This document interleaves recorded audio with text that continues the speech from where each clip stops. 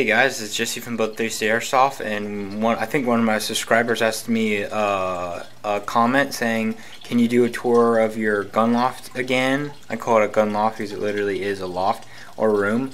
And I said yes, I'll have it out by Friday. So if you guys ask me questions, and I will try and answer them, and if you want a video, I should put it out there. Also, I'm going to be doing a video of I think like 4 loadouts, 1 light, 1 heavy, 1 full, 1 sniper, 1 recon, maybe 5, I don't know, but that's going to be coming up next. So if you ask any more or you guys want to see more, then just comment below, and I'm trying to get more videos out. So here is my gun loft. So hold on, let me turn you around. You might see some fencing gear because I am a fencer. So as you walk in, see gun loft, TV room, walk up steps. This is my room. So, and plus I'm using it with an HD camera, so hopefully you can see it really well.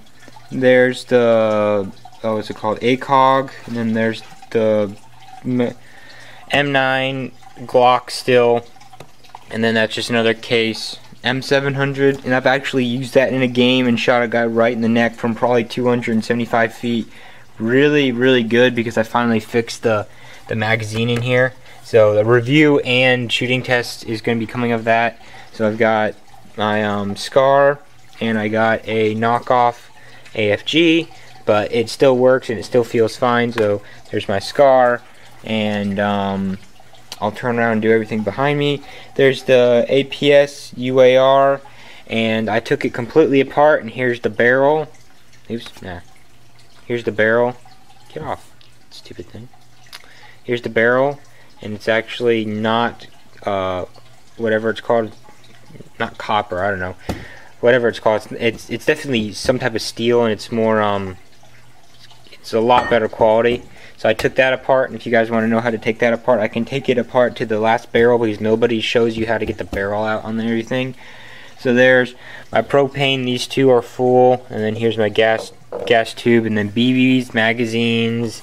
I've already told my first armory that I use these for packaging. And then here's my Glock RAS rail, and I put the little sight on it, which works perfectly. Speed loaders, because I was doing a sniper game. Glasses, my really good glasses, different BBs. Chronograph sight, and then glasses, and then I keep the boxes, so if I do a review on them. These are the pieces that came with the helmet, so in the review I'll show you that.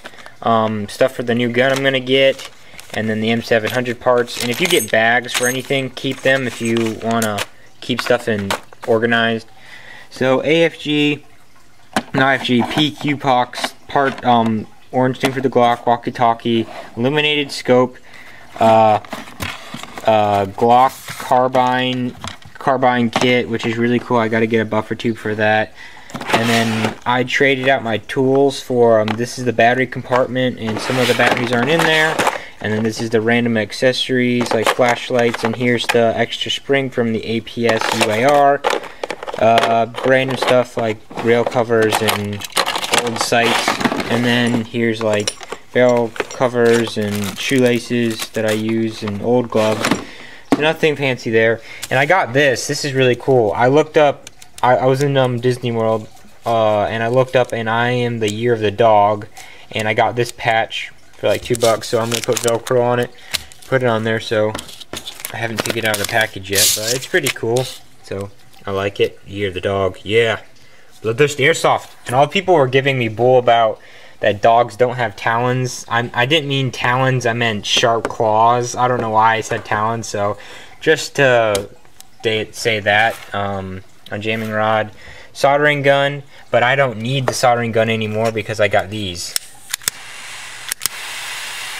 That's called a jet lighter, and if you want to get those are only $2 at dealextreme.com. I got 3 of them, one to give my brother and 2 other ones. You can adjust them, you can fill them up with propane. Propane doesn't last as long, but it's still good, and it melts the solder in like 3 seconds. So duct tape, stuff like that. And I took a stacker pad and put it on here so it doesn't move, and it's a really good working environment. Light, stuff like that. Dremel parts, old parts, fencing tip, 2 bipods for different cameras, the old 9-inch rail kit, an old airsoft with paintball mask, and then this thing right here. I took off the took off the shield here, and you'll see what I'm going to be using this for in my loadout review, and it's actually pretty cool, and it works really well. So I put that back. Tactical vest, old tactical vest, I mean. The version 1 and the version 2 of the face. This thing protects you a lot, plus it feels 100 times better, so now I can compare them in reviews. Big knife, don't have the case right now. Excuse me.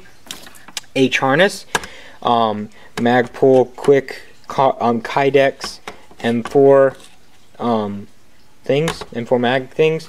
My Emberson high speed helmet with goggles on the front, navy patch, US flag patch, beacon on the back, and light on the front, light on the side with the RAS that came with it, so when I'm playing night games that lights up the way so people know that I'm hit. Very good helmet for the price.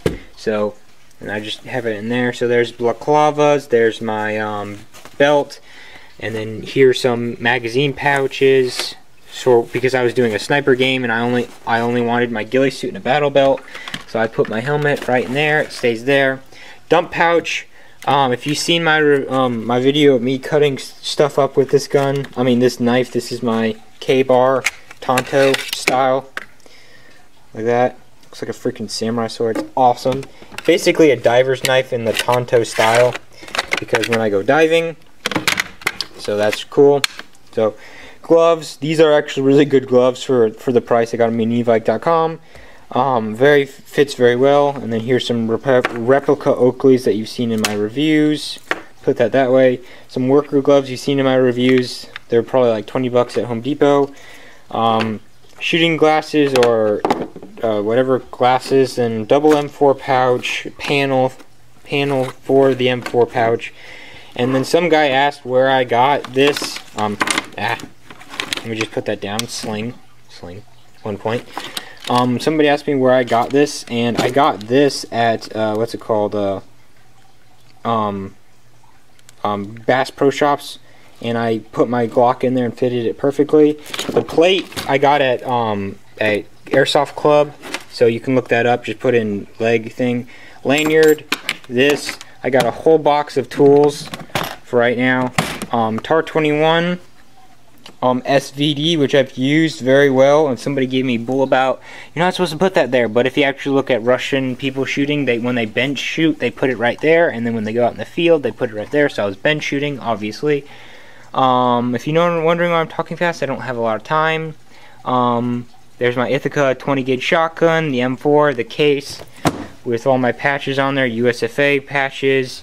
And here's my BDU shirts, my hydration carrier, my axe, riot shield, evike.com special thing, boots, gloves, ghillie suit, manuals, and here's my fencing masks. And I wanted to paint my fencing mask, just a random thing. So I painted this myself, USA. So I hope you guys like that. So that's basically it. So let me turn the camera around.